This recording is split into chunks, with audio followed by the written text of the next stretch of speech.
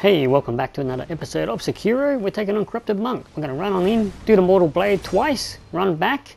He'll do 1, 2, 3 swings all the time, run on in, do another 2 swings of the Mortal Blade on him, and run on back. He'll either jump back from this point or do 2 swings again, then you can quickly run in and do 2 swings with the Mortal Blade again. So as you can see, I've got no spirit left at all in this round, but the Mortal Blade still works and it's quite effective. So again, 2 swings with the Mortal Blade and then run back again. That's what we're going to do throughout this whole first phase. Bait him into a certain move, run on up, do 2 swings of the Mortal Blade and then run away again. Some things you have to look out for is you don't know if he's going to do 2 swings or 3 swings, so just keep an eye out for that.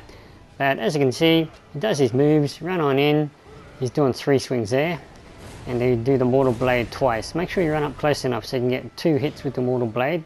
Hit him twice, both times. So you can see that his poise bar is just about full. Mortal Blade does quite a fair bit of damage. His health is down to half, but because his poise bar is quite full now, when it is full, we'll be able to get in that death blow. So let's try and bait him into a move again.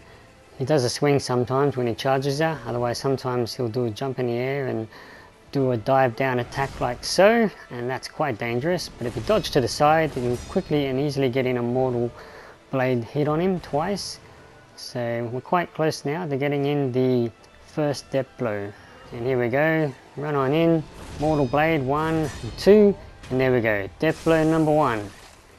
Right, now during the second phase, what you want to do is take the target lock off, jump up onto the highest branch over here, and while he's summoning in that shadow version of himself, just find the real him, lock on, dive down, and do the death blow number 2.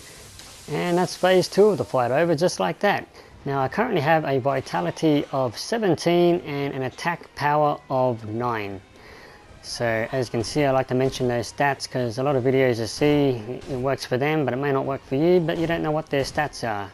Okay, so what we're doing through this last phase of the fight, well, you can hold up to 10 fists of Ash, and all we're doing is throwing Ash in his face, 2 hits. Ash in the face, 2 hits. Basically, you can try that Mortal Blade trick in the first round like I did, but it doesn't seem to poison him as much, and he will swing at you and you'll get hit. So I actually ran out of Ash here, so I'm going to resort to that technique like we did in the first round. And you can see here, it doesn't really poison him as much and stun him. So basically, he sort of gets me good during the start here, and have trouble getting away from him to get the heal in. So his poise bar is quite full though, so all I got to do is do a few more hits on him. So doing the Ash in the face and the 2 hits can bring up his poise bar up to that amount, as you can see there. So it's only going to take a few more swings to get him out of the game.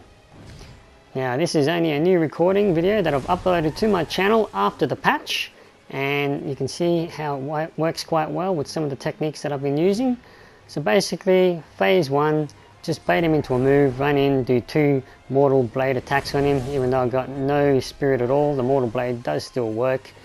During phase 2, jump up into the highest branch, and when he summons his shadow, just find the real him, target lock him and do a death blow. That eliminates phase 2. And then on phase 3, basically you're throwing Ash in his face, doing 2 hits, Ash in the face, doing 2 hits. Once you've used up the total amount of Ash you can hold, which is 10, his poise bar is quite full, and you only need to get in a few good whacks on him, which will actually end the fight. Just look out for that worm. He spews out a whole lot of little worm centipedes at you. Look out for that. He's got a very extended range through this third phase, but we'll just keep it up, try and chip away at his health.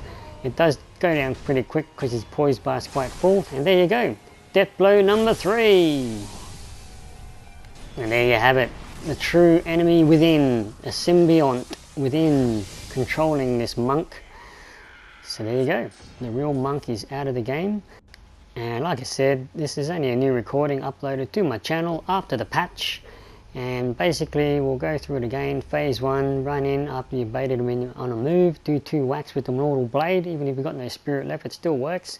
Second phase, jump to the highest branch, find the real him, target lock, jump down, do a death blow, and that's end of phase 2. Phase 3, basically do the smoke in the face and 2 hits, smoke in the face and 2 hits. You get 10 of those in, and that brings his poise bar quite high, and you just got to try and finalize it. But there you go, thanks for watching. Please subscribe and like.